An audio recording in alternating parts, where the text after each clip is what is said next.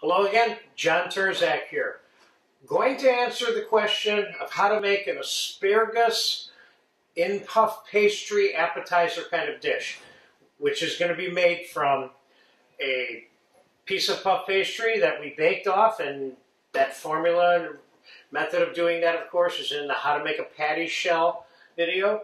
We're going to use some gorgonzola cream, which is one of your supplementary sauces that are in this course, some tomato concasse, some mushrooms, and some fresh asparagus. Now, I peeled these four, and now I'm going to quickly show you how I peeled those asparagus, even though there's a couple of other lessons in this course that are dedicated to you learning how to peel asparagus. Now, I got some medium asparagus here.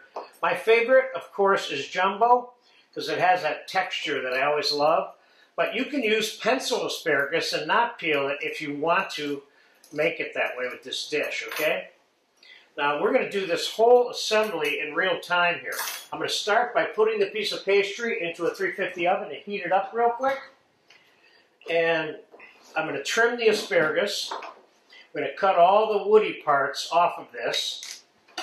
And before I even drop that asparagus in the boiling salted water that I have here, I'm going to saute these mushrooms first real quick.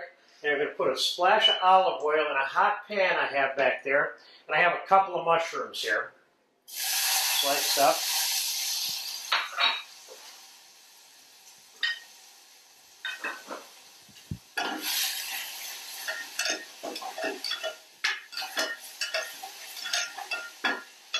It's not taking long for these to cook because I got a nice hot pan. Now I'm going to put a couple of tablespoons of the tomato concasse into that.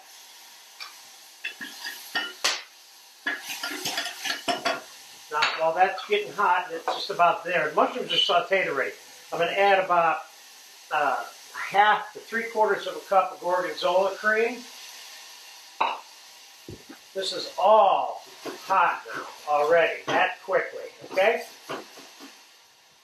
I'm going to shut this off and just let it stay warm back there. We're going to drop the asparagus in the boiling water, and we're going to assemble that on this plate. Now you'll notice I had the pastry sitting on the plate. I did that because I want to size the plate with the piece of pastry so I know I have the right size plate.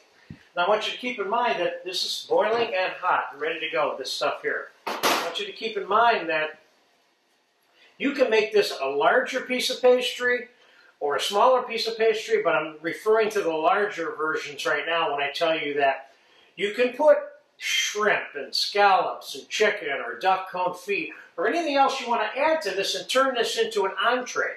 I'm doing an appetizer version of this particular concoction. You can make it into an entree, that's my point. So the pastry is hot. Let's get it out of there. And let's cut the pastry in half this way. Let's put the bottom of the pastry on the plate.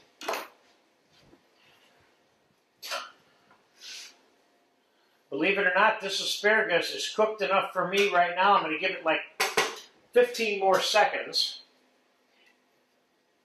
Then we're going to get it on the plate. I'm going to put some of this sauce over and around it on this plate.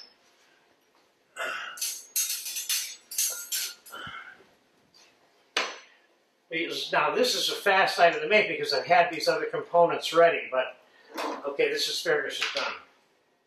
So let's take the asparagus. Now, if I was making this in advance, I'd shock this in ice water now, the asparagus, and put it away, then bring it out and just heat it up when I was ready.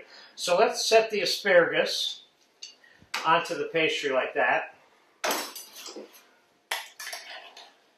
Let's spoon this mushroom.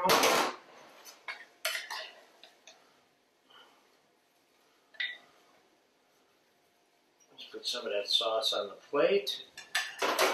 And let's put that piece of pastry up there like that.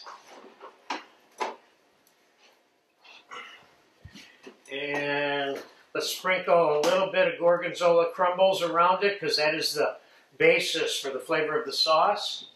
Let's put a little bit of chopped parsley around here.